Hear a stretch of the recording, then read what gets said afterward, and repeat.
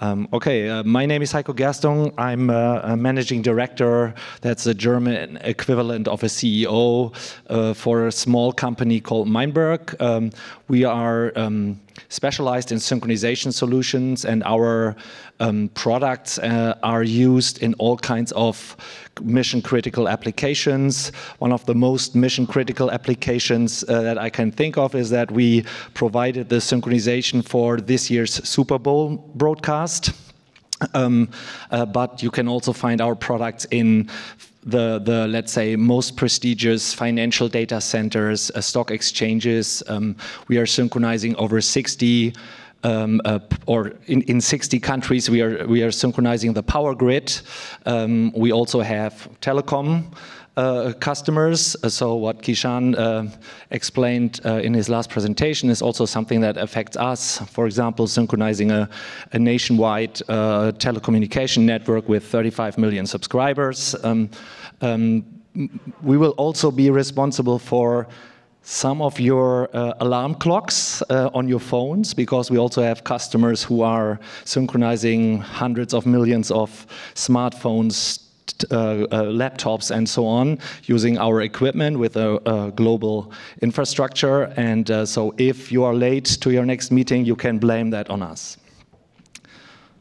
I will talk today about synchronization in the data center. So this is more like an introduction into synchronization and why you might need that in the data center. All those guys on this end of the room who are speakers and who are from the timing industry already know that. But if you're new to that, I try to basically get you up to speed why this might be interesting for your specific use case. And synchronization in general is the art of trying to make devices believe they are on the same time. The same time is something that is not an exact term, right? In some of my slides, I use the term exactly, and then I put a small exclamation mark behind it, because what you understand being exact or precise depends strongly on the context, right? If I tell my kids I will exactly pick you up at 3 a.m. in the morning from this party, they will still believe they comply with that when they show up 15 minutes later or something, if I'm lucky. So, and in other applications, if your time is off by 100 nanoseconds, you are screwed. Okay, so hard to live in both worlds, but all the guys from the timing industry know that and have to deal with that. So why do you need synchronization? There's basically just two applications, two use cases for that. One is you want to measure something, you want to detect when something happened, which is typically the basis of most measurements. The other thing is you want to make things happen at exactly, in exclamation mark, the same time. And yeah, time is a concept, is a human concept, right? That's also a problem that we typically have in the timing industry, that timing is something that humans came up with. And back in the day, everyone said, yeah, a day means 24 hours. A day means basically that the sun is on its highest point at noon. And from that point on, we basically divided the time into smaller and smaller units, down to, I'm not sure where we are at attoseconds at the moment, and they are looking for even smaller things. One of the problems with that definition of time, using the sun, or better, the Earth's rotation, is that the Earth is not very accurate. It's not accurate enough anymore for, let's say, these high-end applications where we talk about nanoseconds. So that's why humanity came up with the concept of using atoms and basically transition between two states of a cesium atom to define how long a second actually is. And that's why we sometimes have to deal with leap seconds, because that is basically the correction we do in order to make sure that the sun is at its highest point at noon, even in 500 years from now. That is because the Earth's rotation is not exact enough, and this would basically change over centuries. Okay, so data centers, I'm a little bit afraid to try to tell you guys what a data center is, right? So I just wanted to raise the point that data centers can come in all kinds of shapes and forms. All our customers, from the, let's say, Arizona Cardinals Stadium where Super Bowl happened, all the way to a substation or a bigger substation, there can be a small little data center in it if you want. And that's the same happens on, let's say, defense, with our defense customers where we are synchronizing battleships. For example, you have a small little data center on each battleship that is connecting all the sensors, all the weapon system, all the management and everything together. So I just wanted to raise awareness that a data center does not always mean halls and halls of racks. It can come in all shapes and forms, basically. Okay, so yeah, data center in a truck, moving data centers, that's typically defense applications. Sometimes data centers are thrown out of an aircraft. Hopefully the parachute works, and then they are basically set up by someone in the middle of nowhere. So synchronization applications, so I'm just giving you a few examples of why that is required.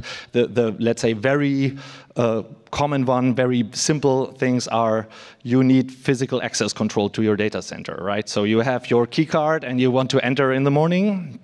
Maybe you are only allowed to enter in a specific time frame, so the security system of the data center needs to know it's 7 o'clock. Now this guy can basically enter hall 3, level 4 or something.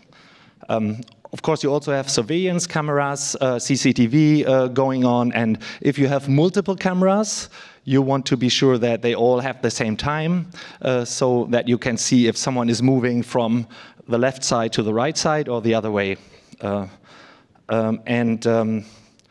Another very, very common application is obviously building automation and energy. So sometimes lights have to be switched on at a certain time, heating, air condition, and so on.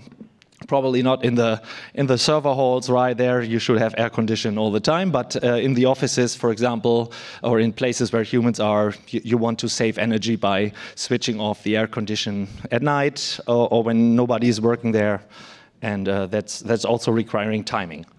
Not very exact time, at least for us. For my kids, it would be an insane level of exactness, right? But yeah, we're at least talking minutes or seconds sometimes. And sensor data, that's one of the things that I talked to. So the building automation is one thing where you want something to happen at a certain time.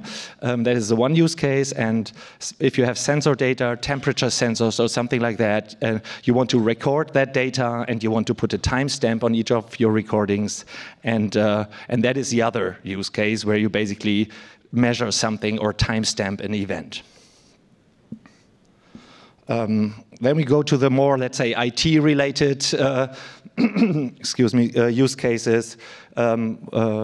Event log timestamps, right? The same thing that I just explained with surveillance cameras, where you want to know, did I go from left to right, also applies to your server logs. If something goes wrong on one system that affects a second system, you need to be sure that if you look at the log files of those two devices, you find out what happened first here, what triggered what. And that's a pretty common use case for timestamps, for time synchronization.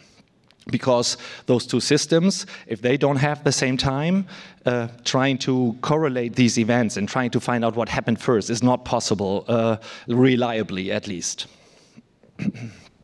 So security-related sync applications, we talk about, again, restricted access not only to the physical door, but also to your servers. Sometimes you have people who are only allowed to access a certain system during their shift or something, and then you have to make sure that the system knows what time it is in order to allow this guy to log on at a certain point in time. And yeah, certificates, of course, have a validity, have an expiration date, and you also need to make sure that your devices have the time. Again, here we typically do not talk about nanoseconds. A day is typically more than enough, but still they need a correct time in order to find out that if someone is SSHing into the system and presents a certificate, is that still valid or not? And even, let's say, more special application is if data center operators, for example, co-location data center operators are providing time as a service. Although we of course love all you guys to buy your own small little Meinberg device, right, and put it in your rack, typically that's not very efficient. If you have a data center, you need roof access for a GPS antenna, and it totally makes sense that a data center co-location provider, for example, provides you time as a service so that you don't have to set up your own system. So you get a feed, a PTP feed, for example, and can use that to synchronize your systems in your small little colo rack, and that's fine. It's the same as providing power or cooling to your racks that you're renting at this space. Distributed databases, that's the stuff with that, for example, Ahmad is dealing with. So if you have a lot of distributed databases, and I stole a lot of the data on this slide or the text on this slide from one of his presentations. If you have replicated databases and you have updates, you need to make sure that that all these updates are basically having a timestamp so that the system can basically apply them, and every single replica can basically apply them in exactly the right sequence, for example. And in the telecom world, you have time division multiplexing communication systems, so a time slot for each of your, for example, smartphones, in which it is allowed to send data to a base station, and then it is, you have 100, I don't know, microseconds, then the next guy has 100 microseconds, and so on. And in order to be sure that everything works correctly in this case, of course, the time needs to be very synchronized and exact. We also have in the defense world tactical data links, link 16, link 22, which also require synchronization to some extent. And you have in the military world, we also have things like frequency hopping, where you have two radios and they are changing the radio frequency very quickly so that nobody can basically listen in. And that also requires, obviously, that the transmitting device, the transmitting radio, is changing the frequencies at exactly the same time as the receiving radio. Otherwise, you will hear glitches, and you will probably hear the audio dropping out. So, how am I in terms of time? 2 minutes. Okay, very good. Synchronization technologies, there are multiple ways to transport time basically from one device to the other. When we look at our devices, which are, for example, receiving time from a GPS satellite, they can transform or adapt this time into all kinds of different formats. For example, one of the most common ones you probably all know is NTP. That's an IETF standardized network time protocol, and that one is capable of basically exchanging time between a GPS synchronized system and your servers or your switches or your routers, just using the network connection that it uses anyway. PTP is also a network-based time synchronization protocol, which has the ability to go down to nanoseconds in terms of the accuracy. PTP high accuracy, or White Rabbit as it was called before, is even capable of of sending time from one device to the other with a precision of less than 1 nanosecond. Not a lot of applications need that today, but the one thing we've learned in over 40 years of experience in this business is that the requirements are basically increasing or getting tougher day by day. Okay, and for everything that is not IT, there is not data center and not basically network-based, there are a myriad of different signals that have been invented in all the different industries. Serial time strings is one of the ones that we as a computer geek community can probably relate to the most, but there are also IRIC time codes, pulse per second, electrical or optical signals, and so on. So there's a ton of these signals that are used in different industries to send time from one device to the other. Typically, those signals are still used, but they are coming from a time when there was no IP network, for example, between two substations in a power grid. And then we have, okay, my time is up. We have synchronization in the node as well, when the time basically arrives at your network port, and then it has to be somehow transported to your application. Okay. Let's see if there are any questions.